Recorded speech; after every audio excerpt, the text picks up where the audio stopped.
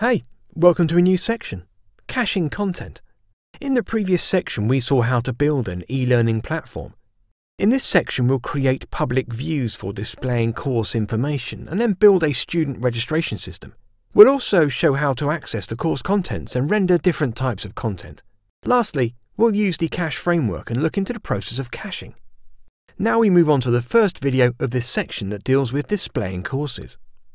In this video we'll list all available courses, optionally filtered by subject, and then display a single course overview.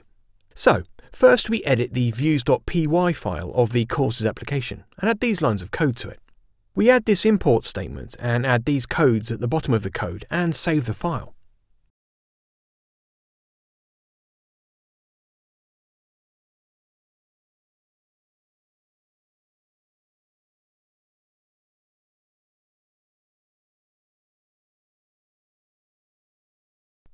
This is the course list view.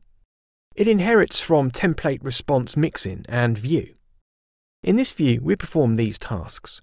First, we retrieve all subjects, including the total number of courses for each of them. We use the ORM's annotate method with the count aggregation function for doing so.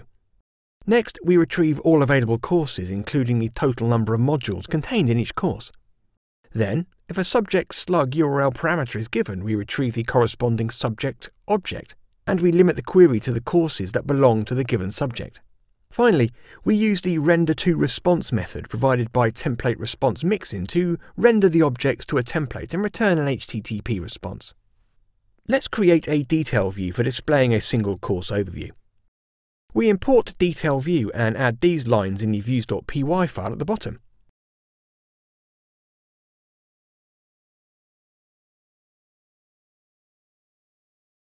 Now save the file. This inherits from the generic detail view provided by Django. We specify the model and template name attributes.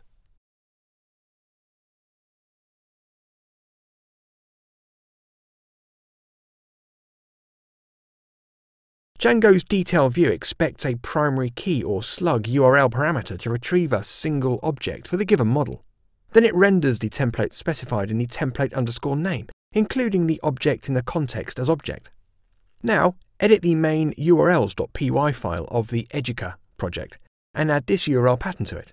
We add the course list URL pattern to the main urls.py file of the project because we want to display the list of courses in the URL http://127.0.0.1:8000, and all other URLs for the courses application have the course prefix. Next, edit the urls.py file of the courses application and add these URL patterns. Here we define the course_list_subject for displaying all courses for a subject.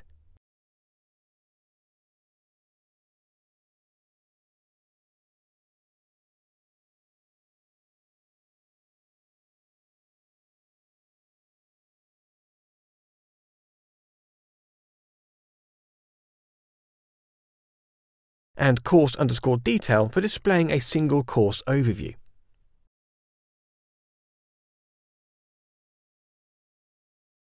Let's build templates for the course list view and course detail view views. Create the following file structure inside the course directory of the courses application. Now, create a new file and name it list.html inside the course application and add this code to it and save it.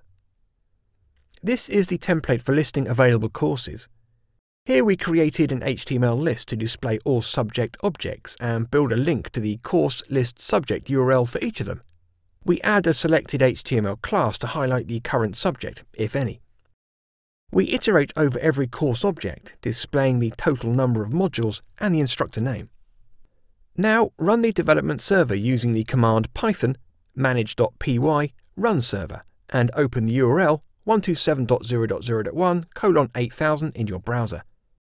As you click enter, this is the web page which is displayed. The left sidebar contains all subjects, including the total number of courses for each of them. You can click any subject to filter the course being displayed. Next, we create a new file and save it as detail.html inside the course application and add these lines of code to it.